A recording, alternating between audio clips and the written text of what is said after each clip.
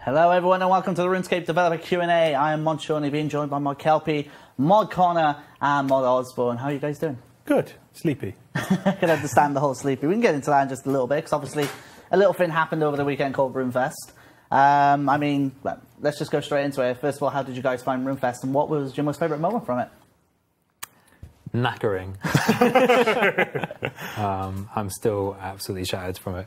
I feel really bad for the people who hugged me and there was this kind of damp, tired man just leaning over them. So I have a bit of that. Yeah, we may have made a poor choice with the t-shirts and the big sheet of plastic on front of everyone's chests. Made a poor choice. The shirts were basically made of plastic when they were wearing anoraks. And I was wearing... It was like some people had the sweat circle. Oh, that was so bad. We're just so attractive. Luckily. And I was wearing a Hawaiian shirt the entire day. So yeah, that was my day in a nutshell, really. You should always wear Hawaiian shirts. And obviously getting bullied. Before we get into a little couple of things, we've also got Double XP coming up this weekend. Kicks off Friday 12 PM game time, finishes Monday 12 PM game time. We have a page which is up on RuneScape.com that you can check out, which will give you all the information regarding Double XP. But that obviously is coming up. Obviously, we're here for the recap of RuneFest, and obviously there's a lot to talk about. And we'll kick it straight off. Bank bidders. Straight into the meat. Let's just go straight into it. Yeah. Mods Osborne, you're able to just, first of all, summarise bank bidders in case people hadn't seen the stream or hadn't watched any recaps and stuff. What the plan of it is and what are we hoping to achieve from this? Yeah, for me, it's been obviously exciting to a lot of people. Lots of people are talking about it. Some people are really panicked about elements of it, and that might be because I described it poorly, I think is probably the right way of saying it. Bank bidders is, I'm imagining it's something akin to like the raffle that we've done before, September raffle. The idea of the best design that I've seen so far, and I've been talking to Mod Wolver about it, is the idea that you go into a room and there'll be 7 people there. You'll find out a little bit of information on each of those 7 people. And those 7 people are each banned accounts. And these accounts are completely anonymous. So they won't look like the original account, they won't have the same name. But we'll give you a little detail about each one. And that might be how long they've been playing, their total levels, that sort of thing.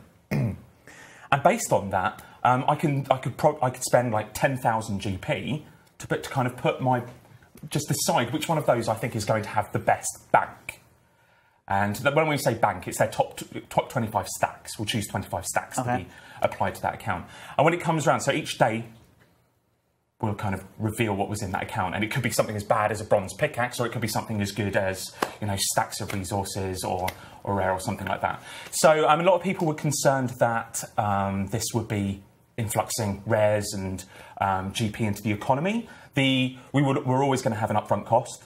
It's going to vastly outweigh, considering the number of people who get involved with these events, it's going to vastly outweigh what is coming in. So I am not concerned myself. I mean, obviously there's... the one thing to remember is there's the scale of the economy within RuneScape, and while you might have large stacks on some of these accounts, even injecting all of them directly into the game isn't going to have such a detrimental impact on the economy. And one of the things we would be doing in choosing the accounts to go in, or like flagging accounts ready to go in, is looking at what they have on them to make sure it doesn't have a detrimental impact. Okay, so obviously there's issues such as, let's say, for example, rich players seem to benefit from this in the sense that you've just explained. They have rare items, then I'm someone with 10,000 gold, then there's no way I can bid on something. Well, it's more like a raffle. So say that if I've got those 7 people, I can decide which one I want to go for. So I can only go for one, and I've chosen that one. And then I find out if... So first of all, one person out of the, obviously, hundreds of thousands who are going to put their 10,000 ticket on that one is going to be the winner. But we might have a reward if you pick the one out of the 7 that had the biggest bank. So there'll be levels of gaming on this. Okay. I think it's really exciting. They're kind of taking the Storage Wars, Storage Hunters feel. It makes the September raffle kind of idea a bit more, ramped up and exciting. It might be that we have some competition where we take 10 players at random or through a competition and do a stream of it later on that day. There's many ways that we could do it. But I think to say that we have not thought about the resource element, the rich getting richer element, I think is unfair. I think we've very much got that in mind. Okay, so obviously since the reaction, or the announcement I should say, there's been quite a shift in prices for items, etc. Okay. Can you straight up say right now, is every item pretty much up for grabs in this?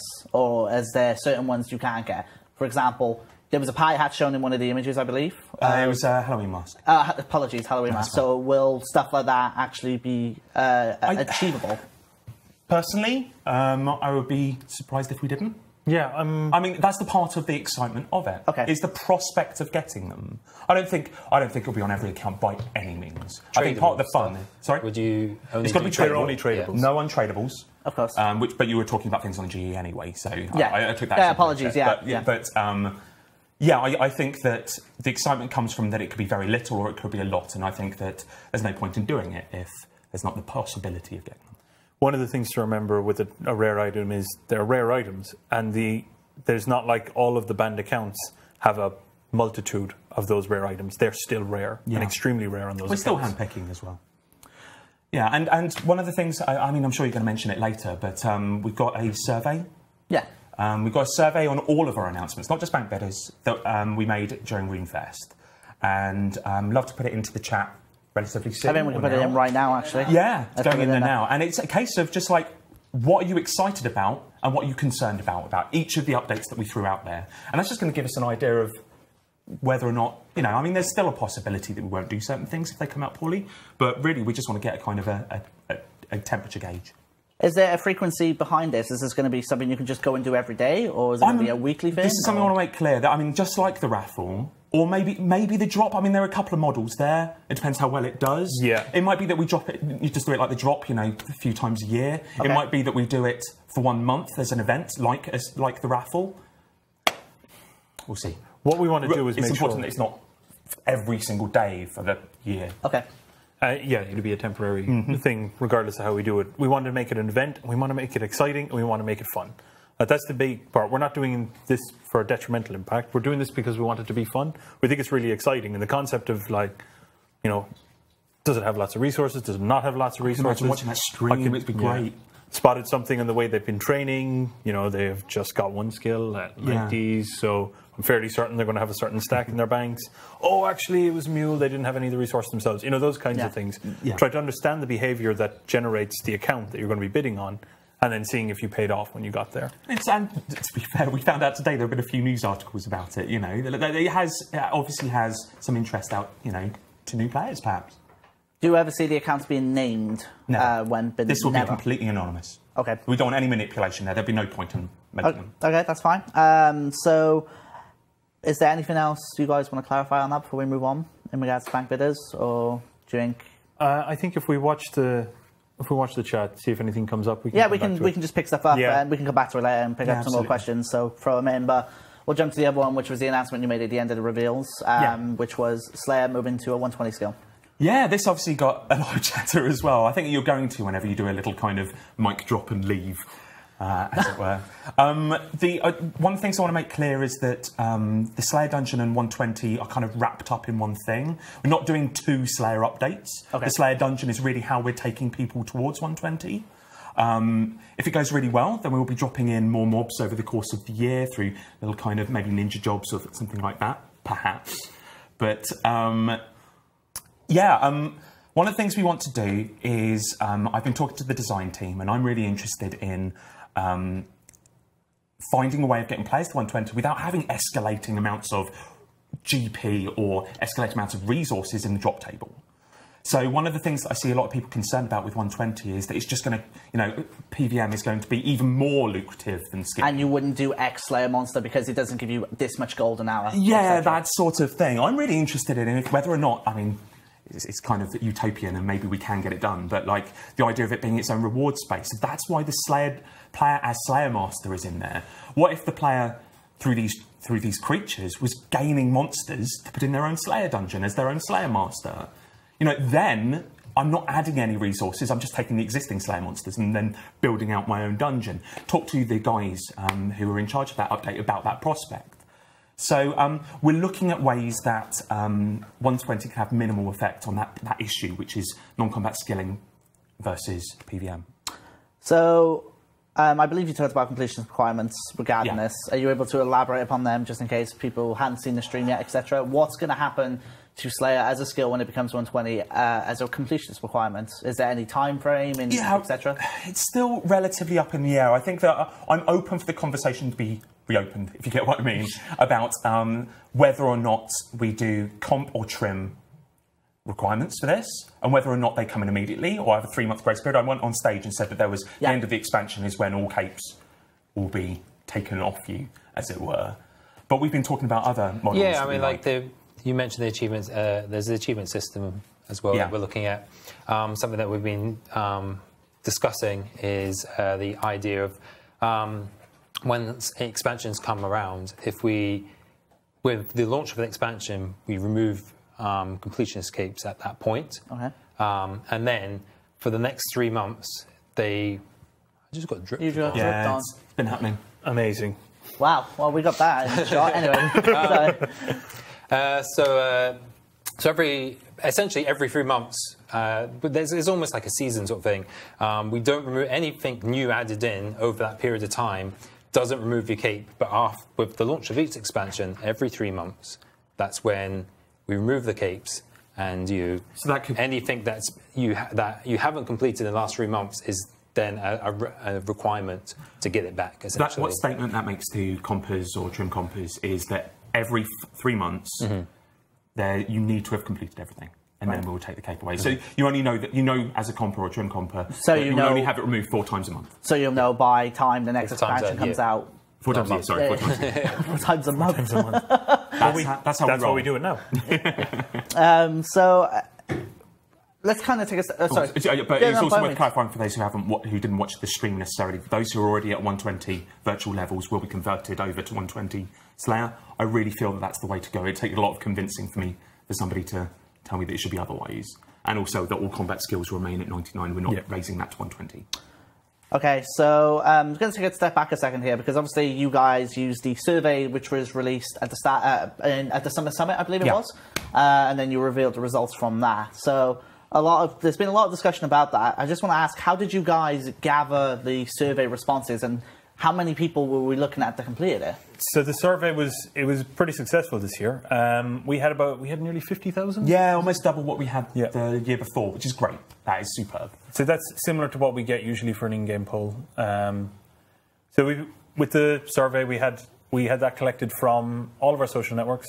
We also did emails out to people who might haven't played in a while or have started to move slightly away from RuneScape, just to see what would get them excited again, and then specifically trying to chase after our most dedicated players as well and make sure that they had their say.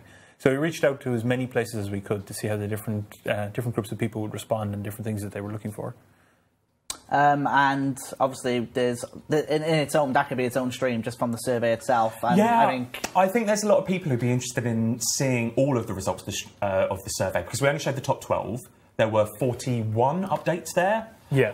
There were also lots of questions in between about what your number of people you'd like in a team to fight a boss, how many quests you'd like in a year, what topics there should be in quests.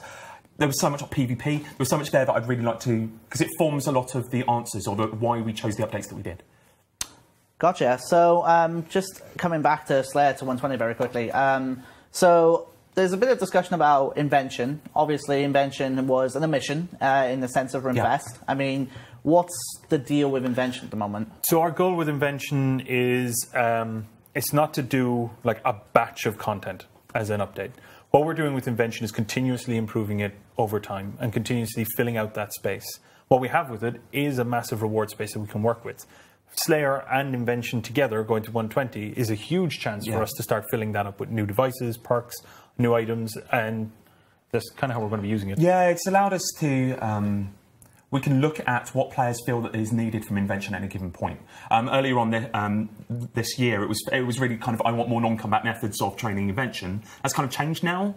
I mean, we have got somebody working on some more, but it feels like really we want stuff beyond kind of, in the higher levels of Invention, for example. 99 to 120, and also the top levels of weapon.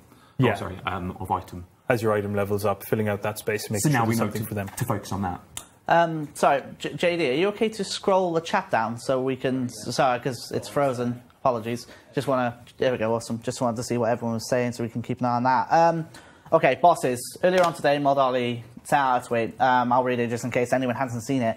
After your feedback on the boss announcement, we have decided to remove the solo limitation. We may consider anywhere from 1 to 5 players. First of all, why? And 2, what's the initial plans here? I feel like the solo wasn't really a major requirement for this. We also did the survey before we had released Tellus. So I think that kind of filled the space. Yeah, when we were looking at the survey results, it felt like it was skewing things, the fact that we put the survey out before Telos. So people had that kind of, maybe they felt satisfied by Telos. And when we were looking at the kind of the number of, the size of groups against bosses, the players told us what they preferred to fight bosses with. Solo came out top, but only, kind of like 5 or 6% above 2 to 3, so smaller teams. So I think that in retrospect, we should have kept that more open. I'd like to say to Ollie and the guys that, yeah, you can be more open and that it can be a smaller team. Perhaps we go that kind of next route of we aim it for small groups and, hey, if you can solo it, well, good on you. You're getting a lot of reward just for yourself. Yeah. Obviously, there was a lack of raids too, of course. Is there anything to mention regarding that? Or I suppose the biggest thing with raids is, and this comes out with the survey and looking further into the details, it really doesn't survey well. Okay. The number of people who play raids daily is very small, and maybe we could grow that with another raids, but the people who are interested in us building one is also quite small. The big thing is they're very dedicated. Yeah. And you see that. Like, anybody who put it anywhere really wants raids. And what we want to try and do is, if we start expanding that solo boss to a group boss, we can alleviate some of that need. But it's something we can watch. For me, okay, we're not doing raids next year, but it's important for me that we still don't marginalise those passionate smaller groups. So this filters into clans, which I'm sure you're going to talk about. But we want to make sure that we do still satisfy those players later on. So while, okay, it's been a year and a half since the first raids, or a year and a bit since the first raids, that we can still satisfy larger teams maybe at some point in the future. So you mentioned clans very briefly. Yeah. He's jumping on clans. Yeah, so clans came 34th out of 41. Okay. I just had a quick look at the survey before we came in.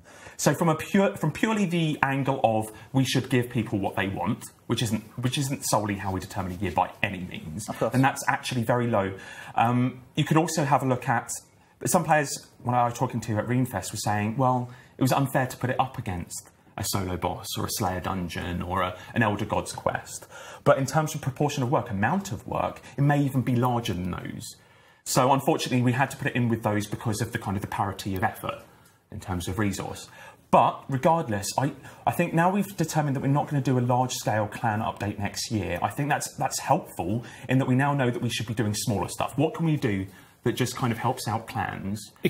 It clears that space. So you quite often have a conversation about whether you want to, like, we should do this small fix for clans. Oh, well, we'll do this big clan update and we'll bundle it in with all of that. And that keeps happening. And when that bigger update keeps getting pushed out bit by bit, you end up with this group who don't get anything sent through to them. Okay. And you'll never see, like, clans are great, and having people involved in them is wonderful, and they do great things for the game, like building those social networks. Yeah. But updating them is very difficult, and the people who actually feel like they get something back from that update is actually quite small. And that's unfortunate, but we can try and do other things. So Kelpie's jumped in, as he always does, to save the day.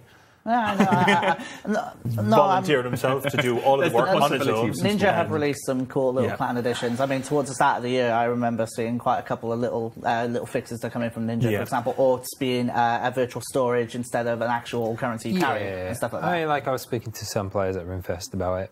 I've taken some of the suggestions, and we had our Ninja backlog meeting today, and we put a few as we'll take a look at. And we'll look at more stuff throughout the year. So Ninja feel a little bit freer in that they're not waiting for that big update to come, and it's something they can start looking at. Yeah, I mean, it's obviously we're going to be doing bank rework as a major project, which does limit what we're able to do over the next So we're not talking 8 months. New skill plots. We're not talking about wholesale avatar changes. We're talking like XP, perhaps bonuses for higher levels to keep it in parity with Elf City, that sort of thing. Quality of life improvements is the goal. Quality of life. Well, I guess we are now. Do you know when you say these things and you're on the stream? Example. Okay, so we're gonna Never just, let you on screen. we'll take a bit of a sidestep because obviously you guys announced a couple quests coming. I hope we have the image for this, the Evil Dave one, which I absolutely love. The image for it, I think it's absolutely amazing. Where it's literally, these guys imitated it with a very awesome tweet from Mods Osborne, actually, I believe it was who did it. So you announced Evil Dave, the quest, I believe the Elder God quest as well. Yeah. Is that it for quests in 2017? No, I mean, obviously you saw Quandest as well. Yeah, There's yeah, actually, apologies, we've also got another quest that people are working on in Tap Time. I love that image so much. Look at his grumpy cat face. Oh, so good. I really want to put the Judge Dredd helmet on Zamorak, because I think it would fit perfectly. And obviously the hover hand needs to be on Evil Dave. But, I mean, it's great. I love it. So there is another quest that he's been working on in Tap. We'll see how that goes. I don't want to commit to it going into a schedule, because obviously that's what Tap is. We need to make sure there's a quality bar.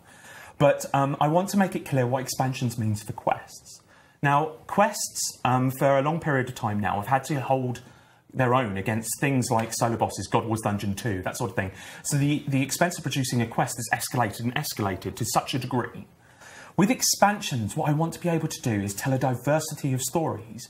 I would really like that expectation or onus on a quest to be as big as or as huge as one of these updates to come down a bit. I don't think that needs to be there. I think that the story players and our quest players are actually more interested in a wide range of topics, character-oriented quests. So, for example, with Menaphos, you've got Crondis. Maybe you have a Het quest. Maybe those are our main large-ish storylines, but you've also got small things that kind of get you finding out about the tunes or finding out about the culture. Smaller story elements that, are similar to some of the older quests that we used to put out in like 2006.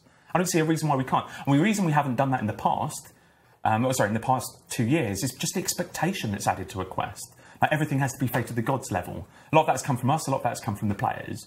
But I expect expansions to be a kind of a plethora of storyline, and I think that's really exciting.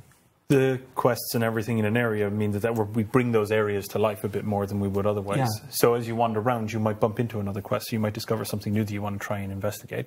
And I think that's how we'll start seeing major quests coming out with the release. And also, as you start exploring, you discover other quests as you move through the area. Please remember that's just an example. There may not be a Het quest. I need to caveat, apparently. Caveats. So, I mean, before we go into Menaphos, and we'll talk a bit more about expansions and what expansions means for RuneScape as well, because obviously that's kind of a big deal. Just to clarify, when you mentioned like the biggest announcements, I remember you mentioning about making the biggest announcement ever. I consider that to be the expansions be that one. Yeah, I can't recall a RuneFest announcement that was as big as we are changing the teams, how we work, how we deliver content, what we're delivering. That feels big to me. We'll jump in a second because I think we have the trailer ready for the Menaphos reveal trailer, which is awesome. Yes, that I think we should play it on stream just to show it off. So we'll get that up in just a second for you guys to check out. My work has taken me to wondrous places. I have picked the pockets of the elves. I have claimed an island in the eastern lands. And in the heart of Gillinor, I have stolen the legendary Godsword. But one mark has eluded me. If you ask me, it is one of life's great tragedies.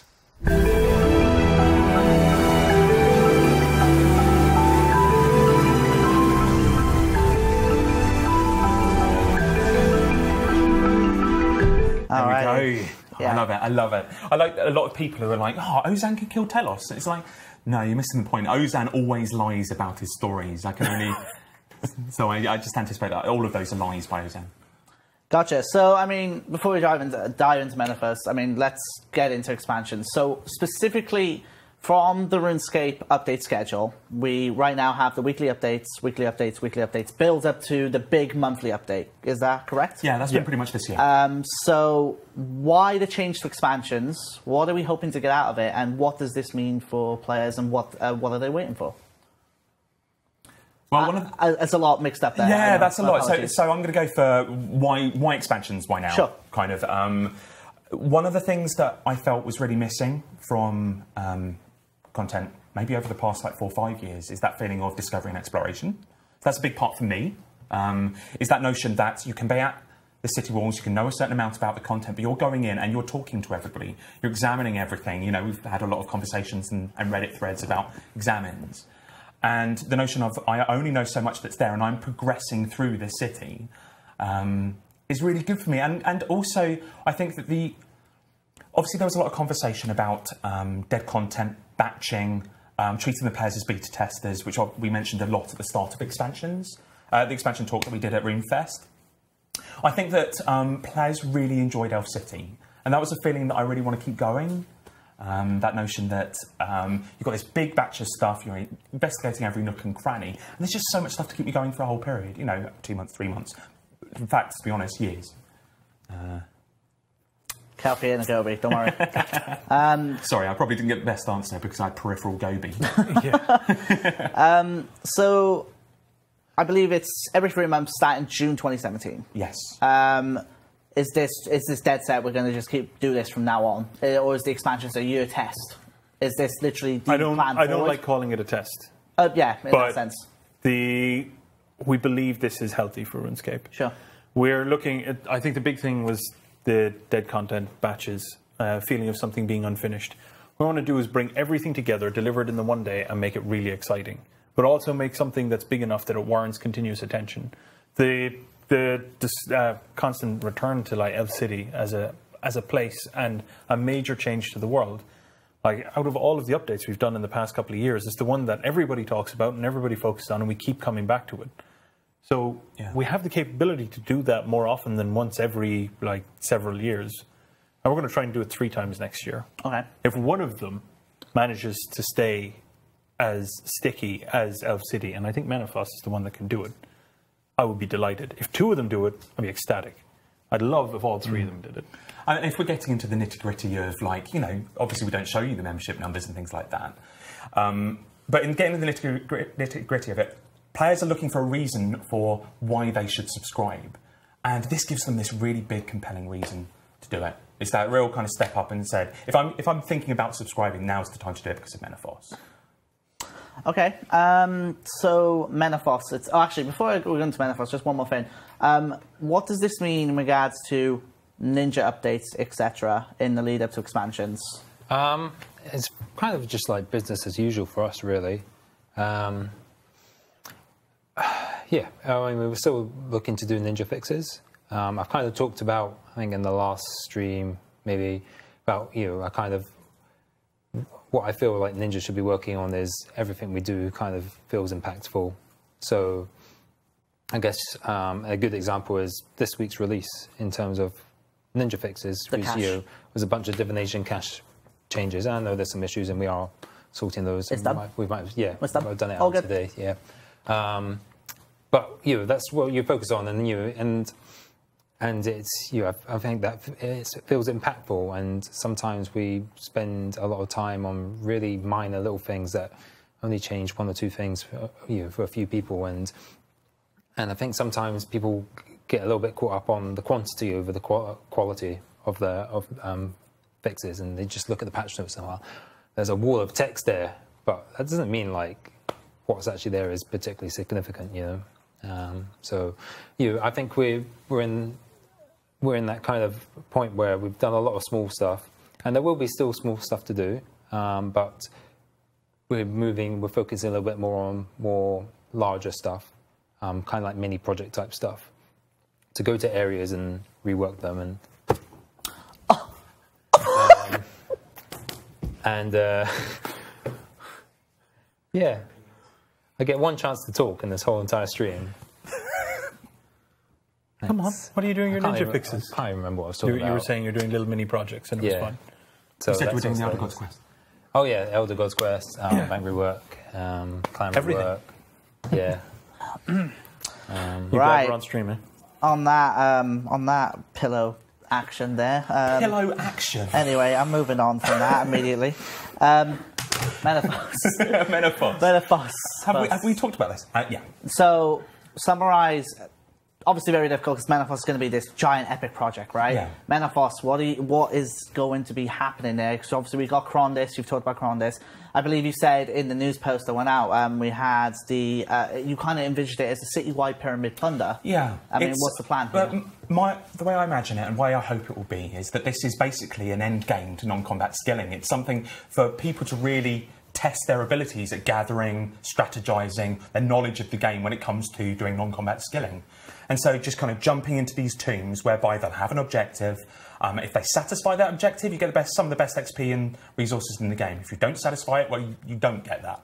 And it will just, like some of the stuff that happens with bossing, that intricacy, that strategy, bringing that to non-combat skilling. For those who are willing to put in the effort to really get the best, in efficiency terms, the best non-combat rates.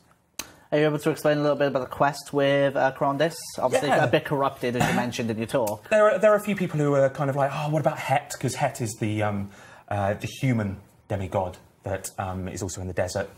We've just gone for Krondis for the moment to announce because Krondis looks really good in some concept art. But yeah, a rather large demigod has been corrupted by Amuskit, who is devouring everything, basically water, food, people maybe. And your job is to remove that corruption, just like Do No Evil. You did in that with Atmakin. It looks great. The Mod Rowley is really excited about getting onto that. He's the desert curator now. And he's done some fantastic quests with the Vampire series and obviously did the Ozan quests. So, yeah, we've got a good prospect there.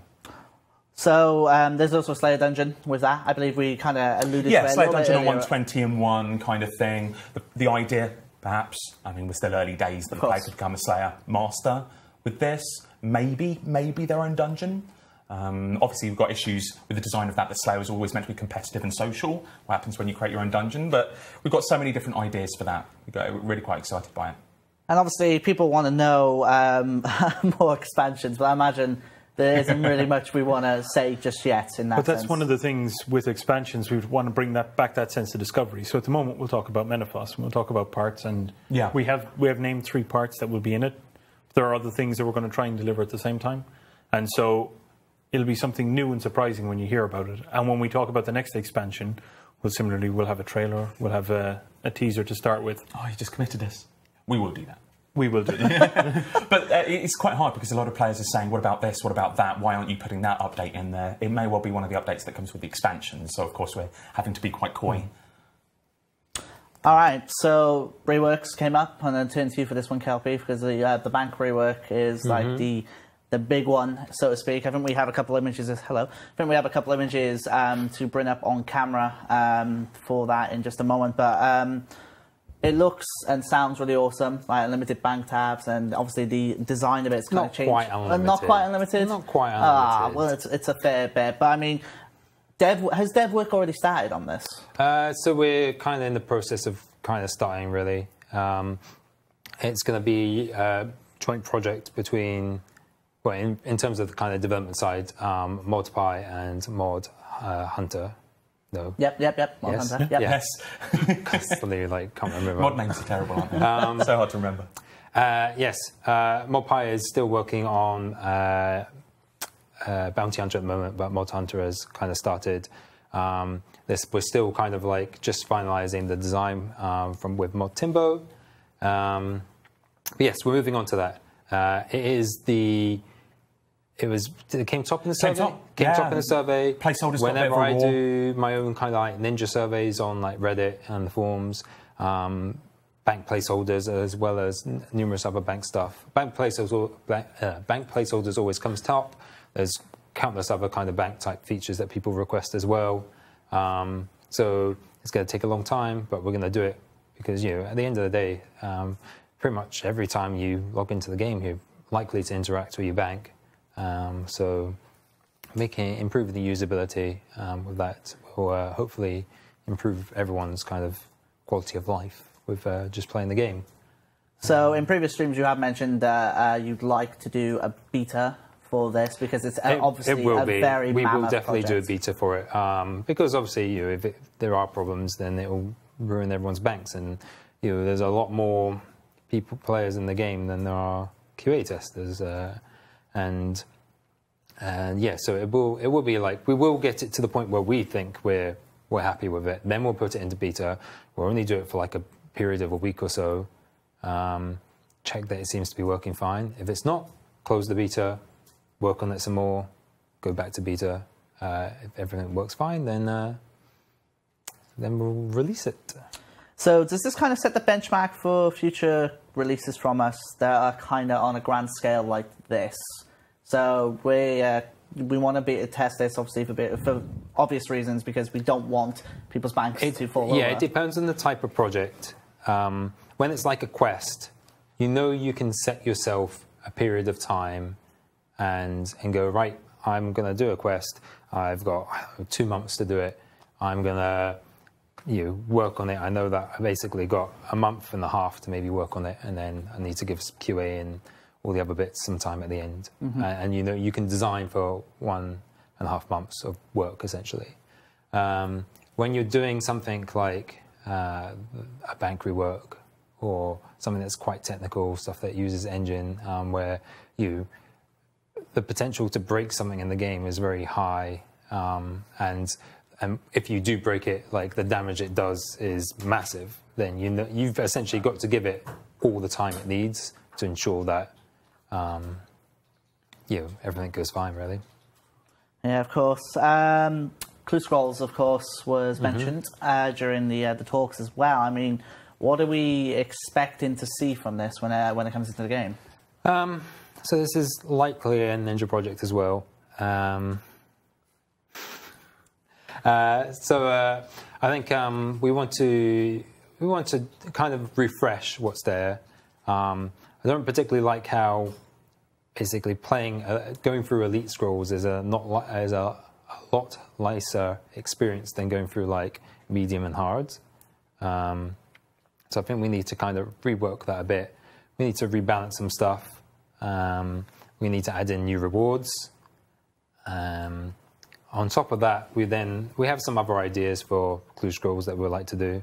I'm not sure if we announced any of that stuff. Did you talk about any of that? I talked about it far too much, obviously. Unique Clue Scrolls, footprints, things like that. Unique Clue Scrolls are the things that I think are massive. Yeah, okay, I really so like can that. you explain just... I'm worried because it's yet another of my ideas, and this is like, bank bidders, etc. But no, it'll be fine. Don't worry. The idea of there being a clue scroll that only one person can complete, and there is only one reward for it, but everybody gets it in their inventory at the same time. And the idea that it will be multi-stage, therefore you can do high scores for it. So I might be at stage 3, I look on the high scores, and everybody else is at stage 2. Like the closest people, and I'm really excited about this. Just got to work out the next few stages, and the item is mine. And maybe even we kind of, we'll have you on live stream following it and telling everybody everybody's at level, the highest is at level 7.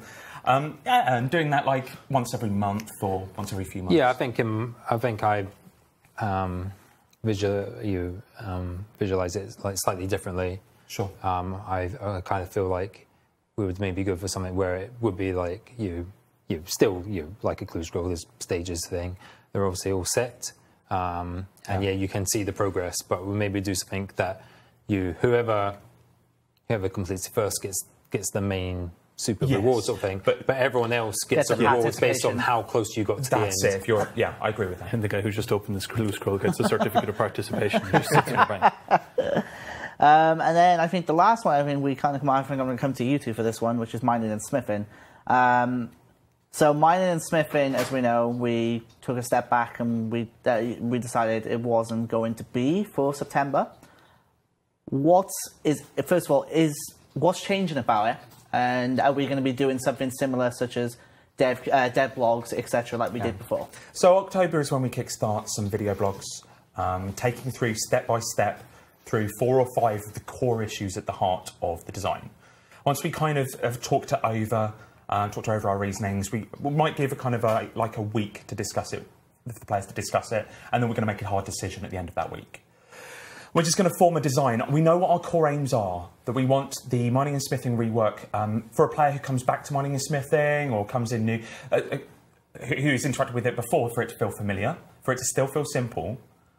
Don't want it to feel overtly complex. But also, we want to bring up non-combat skilling, to be viable as a money-making method, as a training method, in comparison to PvM. Rather than bringing down combat and the rewards for combat, we really want to elevate non-combat. And I think that's where we might have got it a little bit. We got it wrong, maybe. Okay. In the previous way. So we're certainly skewing, or we believe we want to go that way with mining and smithing. But there's a lot of things we liked about it. We really liked the designs for the materials and the tiers of weaponry and armour. We really liked the notion of, well, we have to do it, in my opinion, of bringing the mining and smithing bands in line with the defence levels. So there are a few things we are retaining. I think that just with, I forget the name of it now, there were some elements of it that was honed and masterwork. There were elements of it that were too complex, that didn't feel necessary. A lot of people who did the survey, who were watching the streams, felt like this is more than we really wanted. So we're going to look very critically, particularly at those elements. Awesome. Obviously, you guys announced weather as well in regards to RuneScape itself. I mean, scariest thing we've announced in a long time. I mean, what examples could we see with weather coming into the game, and what situations could it provide in that sense? Like if it's snowing, this happens, etc. If it's snowing and then everyone is just constantly going through the ice, sliding puzzle to get anywhere. No. RuneScape is a big sliding puzzle. Funnily enough, we thought about this, and it's actually designed for it. Oh, really? We can do it? No. Okay. I really like the idea. Oh, it's got cut from the 9 images on the screen. The idea of you're wandering through the desert. Oh, yes. And there's a sandstorm, and it can't see anything, and then you have a temple rises up out of the sands. I think that's one of the things, discovering new areas as you move along because of a particular weather condition in a particular area, and knowing where they're coming from or being able to follow the weather. Yeah, I really like the idea, because I'm like this as a RuneScape player. I don't like having to wait for a weather system to turn up, or, you know, like demon flash mobs, a demon flash mob to turn up and then go do it. I want to kind of have some influence on it myself. Really like the idea of rain dances and weather dances that will help you do a small localized version for a smaller benefit. It's really cool. Sandstorm. Yeah. Oh, you're so Darude. Lost Temple of Darude. I kind of want to do tornadoes in the wilderness that just kind of like pick you up and fling you across the other side of the wilderness. Nice. I do love, with the Menaphos trailer, I think the volumetric lighting, I believe it's called, was shown off, and that looked absolutely amazing. The last shot is all in-engine. That's all, that's gameplay. That was The Witcher doesn't even have that. Eat that, Witcher. Yeah. Well, we should probably check that before we start. This is why you're not allowed on... Anyway, so it looked really pretty, and... It's okay. Don't worry. All is normal. Just okay, that's fine. So, that was all in-engine and all shot directly. There were no other effects. And that's something that we're working on trying to release without causing everybody's machine to crash to a halt. It did. I had no idea that was actually an engine. That looks awesome. Yeah. Okay. Yeah. That's really something to keep an eye on. Achievements, the achievement system itself. I think we have an image that we can bring up on screen, but first of all, how does it work in relation to the current task system we have in game? Will it work in with that, or is it going to be completely different? I mean, how's it all working here? So the achievement system that we're looking to build gathers up a big umbrella. All of those checkbox pieces that we were trying to plan and that we already have in the game, and bring them all under one. And so we already recognize your achievements within those systems. So if you've completed them, they'll be ticked off. If you've completed diaries, they'll be ticked off. But then we can put a global level of completion on what you have done. How many achievements have you completed overall? And you can use that as a continuous score to rank yourself. And then that means that each time something new comes out, new expansion, it raises the cap on that level. And you can chase after the new numbers, and you can try and do new things. The parts that I think are really exciting are some of the things that we have on here, like, have you used every item in the game, or have you done all of these different parts, and recognizing you when you have. Yeah. So one of them said complete all content released in autumn 2017. So in that case, it'd be Menaphos in that sense. Yeah. So are we going to see exclusive achievements in that sense, or will everything? There's no time locks in that sense. To be honest, right? we could, but I don't think we've talked it over. I mean, Mod Wolver about the notion of 0 achievements. So for playing a seasonal event, obviously that's time locked. It's going to be leaving the game. But we're talking over how we might recognise somebody who did that, who has gained an item that, you know, has left the game. So the way that other systems do it is by giving 0 achievements. There may be a better way that we can do it. I also really like the idea of feats. Maybe those are 0 achievements. We don't want everybody to try to kill Court Beast with, no weaponry. Exactly, with a rubber chicken, but there are people who have done it. So we'd like to recognise that formally, but not necessarily on that total.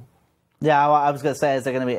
Is there any plans for any goofy Easter egg / Yes, yes, there is. Absolutely. We're revealing none of them. Someone in chat asking for us to have like secret achievements. I think we can do that as well. Definitely. I think we should definitely have something like that. So, I mean, obviously, does that tie... it might be too early to say, but does it tie into comp? Because right now, tasks tie into the comp requirements. Does achievements tie into... Well, comp is tied into achievements. Yeah. Okay. So it'll be a portion of the achievements that you have completed. At the moment, comp and trim comp are a binary. You either have everything or you don't have everything. If you're below it, no matter how far below it you are, you just don't have it. What we've got here is a way that we can say you've gotten to a certain... You can show your completion rate and how much you have done. Mm-hmm. Yeah. I think that's right. I think we've reached a point where people are frustrated when they've got comp that we're adding achievements into the game, but we still want to recognise people who are making progress. So how do we, handle that? We'll look at the kind of the how they work together, comp and achievements, but it's very much comp inside achievements. All right, so we can go on to Ark Chapter 2. Sorry. What are we going to? Coming out in October. Coming out in October? I think there's a new bar in the Ark as well. So the Ark bar. October. October, that is brilliant. October. Coming out in October. What's coming out? Come on, Shawnee, hurry up. Stay on target, come on. I am. So what...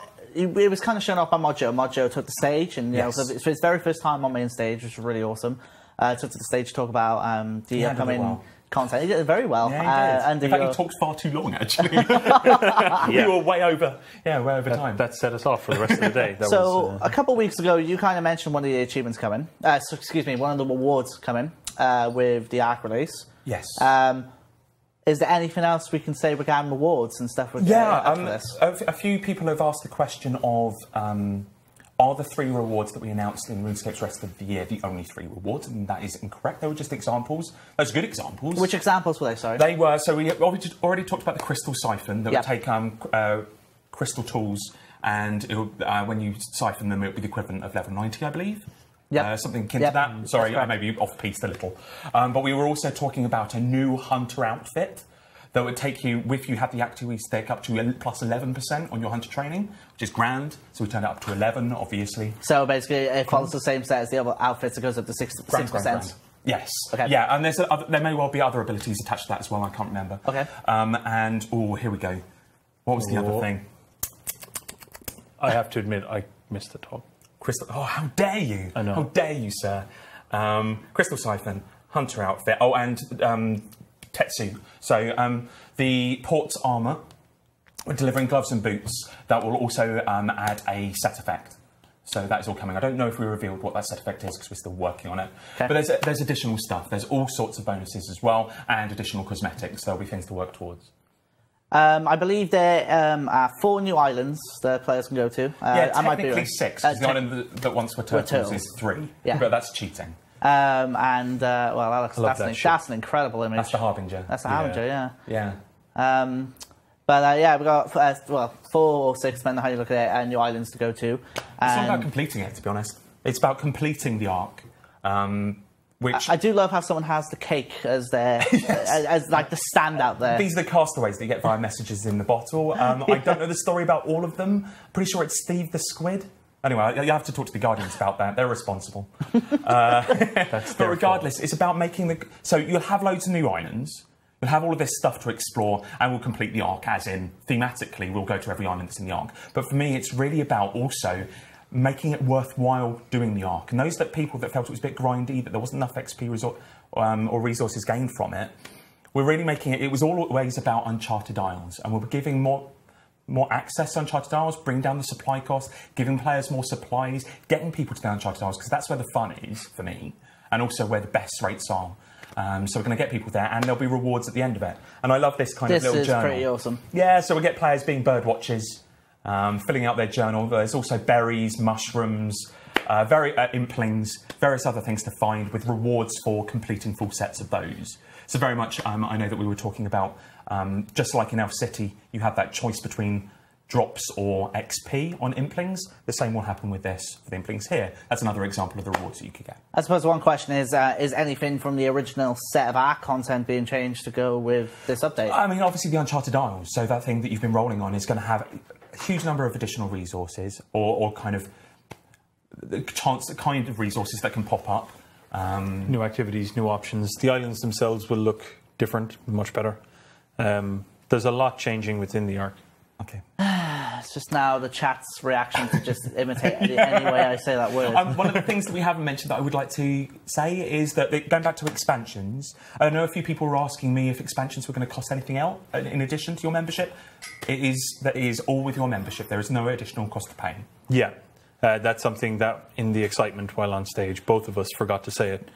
Yeah, this was in our scripts. Yeah. We got. That's kind of a big, that was point. Massively important. A lot of other both games of us skipped it. Yeah, a lot of other games will charge for expansion. We just want to make it clear that is not the case here. Awesome. Well, I mean, I did ask this question at the start of the stream, but I kind of jumped in the way. But I mean, I didn't get your favourite RuneFest moments because I think it's pretty cool to talk about them. I've got my own personal favourite, but I mean, What is it? Anyway, well, What is it? Come on, Shawnee. Hosting the stream and then, being backstage. Yeah, we can turn this around. You're going to turn this around? Yeah. No, just being backstage and being able to present. I didn't imagine 9 months into joining RuneScape I'd ever be in these scenarios, let alone, hosting a stream of RuneFest. So, yeah, my personal favourite. It was hilarious coming off one side of the stage, seeing you do an interview, have to walk through kitchens and out around the building and back in to get to the other side of the stage. One of my favourite bits was holding No Man's Ball. So what happened was that Teaskert had gone into the audience and left his ball behind. So I was just holding this glowing luminescent ball aloft my head as I was trying to guide my way to Teaskert. And there was this nomad waving his staff at the end. Over here, mate. It's that was lovely. I don't know why that sticks with me. I can't remember anything now. What? Was it our evil Dave pose? Oh, of course, that's the greatest thing that's ever happened. It was actually standing behind the stage when we were going through the reveals, the part when Mark was on stage. Yeah. And you knew the parts that were popping up, so we couldn't see anything that was going on. You just hear him talk and know the parts they're showing on the screen. You're like, yep, that's what we expect in that reaction. Yep, they got that one. Oh, that's the image they're showing right now. Were there any reactions that surprised you at all? There was the level of the cheer when we announced that Fate of the Gods 2 was called Children of Ma. Yeah. We were not ready for that at all. The conversation kept going, and Holly was stumbling. It was funny. Yeah, weird. Reaction? Favourite reaction? Oh, Evil Dave was great. That was a great reaction. Yeah, I wasn't expecting it. Also, bank bidders, obviously there's been the reaction on various social media as well, but it was a little idea that I thought was kind of nice and fun. But that's turned into something that's been generating all sorts of conversation. I never quite expected the full-blown reaction to that. The scale of bank bidders has never been large. It's been a small, nice, fun event that we were going to try and put together. We always talked about it in the same breath as September raffles, things like that. It was always intended to be quite small. I think when we were talking about it, we wanted to make it clear that they were banned accounts, that it wouldn't be your account if you've been dormant, that sort of thing. But I don't think we quite anticipated a lot of the talk about rares into the game and things like that. Kelpie? So I was staff manager for the day, so I was running around with a radio headset, which was fun. But I just enjoyed I guess the kind of you running around and then someone calling your name and someone wants to talk about something, giving ideas, talking about something we've done, and thanking and getting pictures with and stuff. That was all really cool. What was the story you told on the RuneFest stream about the Cyclops and the... you need to tell the story. We had a JMod dressed up in... Well, we had several JMods who were rotating through the day because it must have been boiling in that suit. But you might have seen the big Cyclops costume that they were in and walking about. And the way it was is the head was here and they were looking through the beards, but you can't actually look forward, you can only look down. So we had several chaperones kind of guide them around. But we also had brought in someone who has this amazing, kind of like a rock golem type outfit that has rotating eyes and stuff like that. And at some point, the two of them just kind of you met in the middle of the in the venue and just kind of went at each other with their swords and had a fight, which was cool. Pretty awesome. Just double checking if you guys want to ask anything else, please go ahead. But I think there's been lots of questions in the chat today, which we obviously don't have the time right now to get through all of them. I think as time goes on, we'll be as we actually getting towards these updates, we will be talking a lot more about them individually. I know people have lots of questions. I'm sorry we can't get through them all these days. And it's worth reiterating that the survey is there. I don't know if we can put the survey link in there. Put the link, That there are open fields there that if you've got individual concerns about any of the updates, they're there. You can talk about them. Similarly, if you're excited about any of the parts specifically, then that's great. One of the big things is that as we're just kicking these kinds of things off, it's really useful to know if there's a part of it that you're really excited by, because we can focus on that and make that a bigger thing. Absolutely. There are questions that are out of 10. How excited are you for individual updates? So if you really like something, don't want it to change by any means, then just slap a 10 on it. Well, a bit of luck, we can go through the survey a little bit more on a future stream. I think that would be a pretty cool thing to do. Yeah, go through that survey. Both surveys. Both surveys, yeah, exactly. I'd really like to do that. And see what comes out of it. Yeah, data stream. You don't want to mix those two. Yeah. For the stuff that kind of Ninja probably going to be involved with, the bank rework, we will have a kind of design document that we want to put up on the forums in the near future.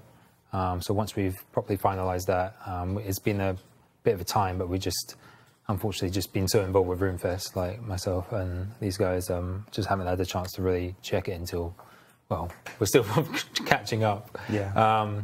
But that'll be there for people to see, and we'll get feedback before the guys really delve into it. And then Clue Scrolls is quite a bit off at this time, so we're not really looking at that right now. But yeah.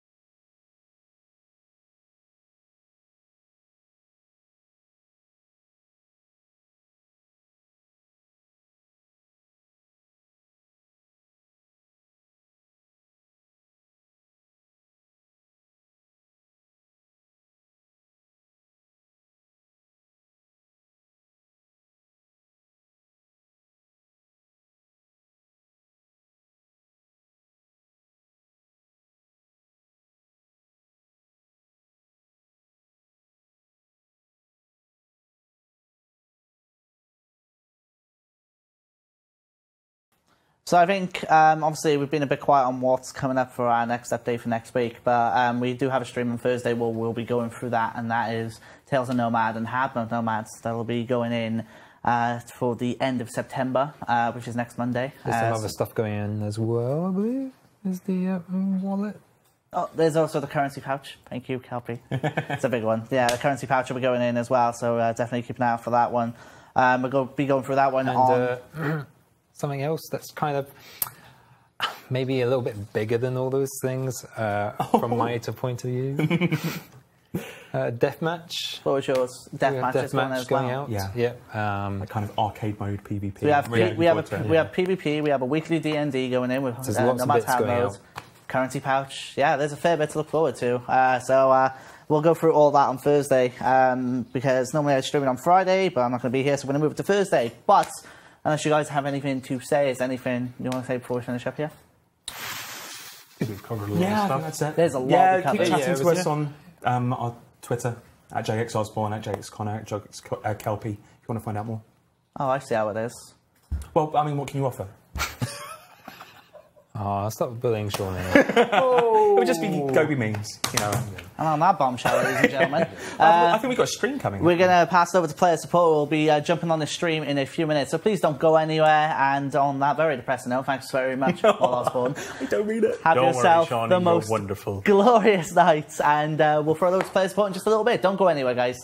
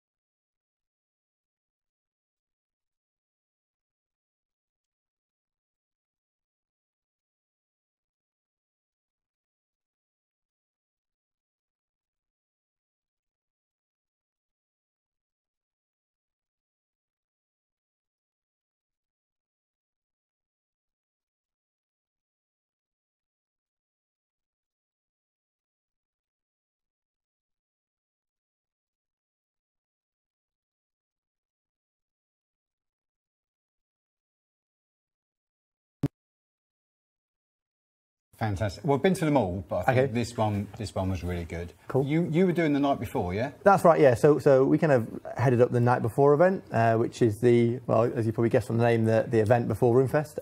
Anyway, it's a really big part of RuneFest, the RuneFest weekend. You know, this year players paid for it. You know, it's a real event. We rent out the whole of Namco Funscape. You know, got all the arcade machines unlocked. You get like a drink voucher, and it's a great opportunity to kind of meet your clan members, your mates, meet JMods there. We had about 15, 20 members of staff volunteering there in terms of pre-registering people so they can get to the VIP queue the next day.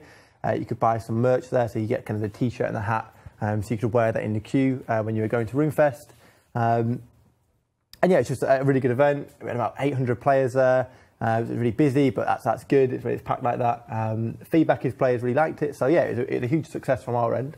And Steve, you obviously, well, we're both working RuneFest, but you're looking at the merch store. Yeah, I was looking after the merchandise at RuneFest, and you know, it costs Jagex money to put on RuneFest every year. You know, we lose money on it, but actually, you know, the money that we take in the merch store, it just helps offset a bit of that. Doesn't cover it all, but we really appreciate the support that everyone gave us at RuneFest, and you know, right from the people that bought one pen through to the guy who walked in and said, "I'll have one of everything." But, you know, it was fantastic merch, and you know, it was our most successful sort of merch ever, which was great. I think it looked quite professional this year. If anyone went and they've been to previous years, you know, we made quite an effort this year to make it look a bit more professional. So it was dressed very well with kind of displays, and it was in the Eastern Lands theme. Yeah, it was incredible. Proper tills there. We could give people receipts, and it wasn't really. It was in previous years. It's looked a bit sort of like a sort of someone just sort of with a lemonade stall outside their house, you know. Whereas this time we kind of tried to do it a lot more professionally, and we've had feedback that people felt that was the case. We had some sort of good value stuff. We sold some old stuff a bit cheaper, so people could kind of get their hands on that, and we had a good mixture of RuneScape and old school merch, so people could kind of get that. So, you know, the positive, we ran out of a few things, but that just shows sort of how popular it was. But yeah, it was fantastic. And actually, so what I've done is talk to us about this bag. Yeah, well, I grabbed this bag. So this is the RuneFest bag. So obviously, guys that went to RuneFest will recognise this. But what I did, I knew we were doing this stream today, so I grabbed this bag. And I put a few things in it, and we're actually going to give it away to someone watching the stream. Yeah. Indeed, yeah. So let's have a look at what's in the magic bag. Let's do it. So obviously you get the bag itself, the canvas RuneFest bag, blue party hat. Worth loads. Max cash plus shards, just for starters. So this is the slouch beanie, the RuneFest beanie. That's quite a cool thing. We're throwing that in. We've got the official RuneFest mug with the RuneFest logo, so we're going to do that as well. RuneFest mouse mat. Loads of that. Keeps coming, yeah? Yeah. This is really cool, actually. This is a RuneScape coffee mug, ceramic coffee mug with rubber seal lid, so that's cool. They were really popular, actually, at the event. There's a CD, RuneScape music, an eye patch that we gave people because we had like a ship there and things like that. Everyone was wearing those at RuneFest. There's a coffee cup coaster. Badge set here of RuneScape skills. I can see a Slayer badge in there. That's quite cool.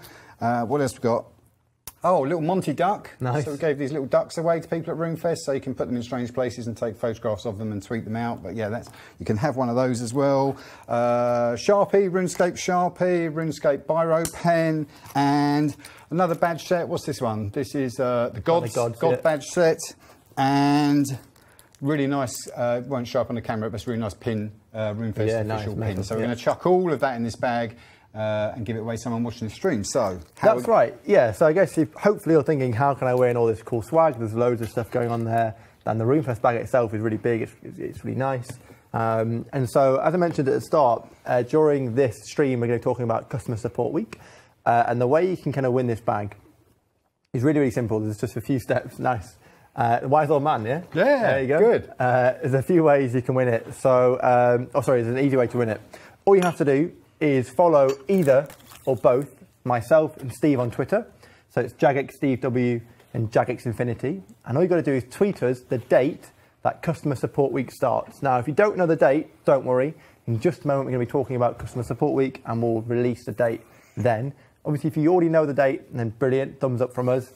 Follow us on Twitter, tweet us that date when it starts, and you'll be automatically entered in to win this bag and all the goodies in it. And the competition lasts until midnight tonight. The winner will be selected tomorrow. So really easy to win. And the reason we kind of want you to kind of be on Twitter and engage is, you know, Steve and I are going to be tweeting out throughout Customer Support Week and before all the things which are going on. So whilst we're going to do this live stream and talk about all the crazy things and cool things going on then, we're going to be tweeting out loads. So you guys know exactly what things are happening and when. So that's kind of why I want you to follow us. But also, it's quite nice. Yeah. And yeah, you're going to win that kind of stuff. Yeah. You can, you could unfollow us after. That's also a thing. But well, I don't know. No, that's not. There's a few people in the chat saying international shipping and stuff like that. Look, we'll send this to whoever the winner is. Doesn't matter where you are in the world. If you're in Australia, we'll get this to you. We're not worried about that. Jackets will pick up the cost of that, so don't worry about that. If you're the winner, you're the winner. Completely free. You're going to win this. We're not going to charge you any shipping. We'll get this out to you, so don't worry about that. Cool. Yeah. So just the date. Customer Support Week starts. If you don't know, keep tuned in. Stay tuned in because we're going to talk about it right now. Well, so let's do that. You've been talking about Customer Service Week. So I suppose we're in the industry, so we know about this. It's really marked on our calendar with a big red cross, and we know about it. But people watching might not be aware of Customer Service Week, so tell us all about it. Yeah, so I think, if you think about the words Customer Service Week, you probably think it's a bit boring, a bit old-fashioned, a bit stuffy, and you're kind of right. Like, actually it is, but we wanted to do something cool with it, put like an exciting twist on it, and kind of, we've taken it for the last few years, actually. This is our 3rd year doing it. And each year we've tried to make it quite fun, engaging, involve you guys at home, and trying to make Customer Support Week a little bit more exciting and interesting, and throw in some goodies and prizes as well. We've done that for the last 2 years. Each year's got bigger and better. So last year we had the drop, which is a customer service themed drop, and we did loads of things as well, like Q&As and streams and forum Ask Me Anythings and that kind of stuff. And this year, exception, we want to do bigger and better, and that's what we're kind of doing. So what things are we going to have this year then? So I think, importantly, Customer Support Week starts on the 3rd of October. When does it start? Monday, the 3rd of October. Got it. So there you go, if you're looking for that competition. Oh yeah, I forgot about that. Of course. So Monday, the 3rd of October, and it lasts until Sunday, the 9th of October. And there's everything we did last year. So you've got the Q&As on Reddit, Q&As on our forums. You've got day in the life streams on Twitter. That kind of gives a really nice insight and a behind-the-scenes look at the work we do. Not just Steve and I, but we've got the kind of head of our department, so it's Mod Kelvin. You'll have specialists, people in our ICU team, so they deal with cheaters and bots and real trading, that kind of stuff.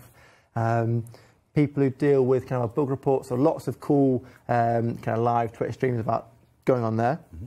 But actually, this year is a little bit different. So along with all of that cool stuff, we've got some in-game content going on as well. Steve, can you talk to us about that? Yeah, so this year, I'm quite excited about this. So this year, there's a new NPC going into game, brand new NPC you haven't seen before, who's going to be sitting in Burthorpe. And this guy, he's the kind of centre of Customer Service Week. And he's going to be there forever, but you'll first see him in Customer Service Week. And he looks a bit like a vampire. He looks pretty cool, actually. And he's called Count Check. And he can check your account. Clever. So makes sense. See what we did there? Yeah. So Count Check, he'll be in Burthorpe. And he's actually quite smart. What you can do, you can talk to this guy, you can get the dialogue, you can get the backstory of how he's actually ended up in Burthorpe and what he's doing there. But also what he can do is he can check the security of your account. So when you talk to him, he can have a look at your account and check how secure it is. And then he can let you know how secure your account is. And if there's a couple of gaps and maybe things you can improve, he can give you kind of some tips and links on how to go and set this kind of stuff up. He can also count for you because he's a count, right? So I won't tell you exactly what he does when he counts for you, but there'll be an option on him where you can ask the count to count for you, and you can see something cool. The chat's getting it, by the way, an account check. They get it, and account check. It worked, well done. Yeah. He's got a fantastic examine option that was written by a pure genius that works here. Right. It was me. I'll leave. I'll wait until you examine him in the game and see what that is, but that's cool as well. But also for customer, so he's going to be there forever, but for Customer Service Week, and that week only, the week that begins the 3rd of October, he does some extra things as well as the dialogue and checking your account. So perhaps you could run us through that. Yeah, no worries. I think, so when you talk to him during Customer Support Week,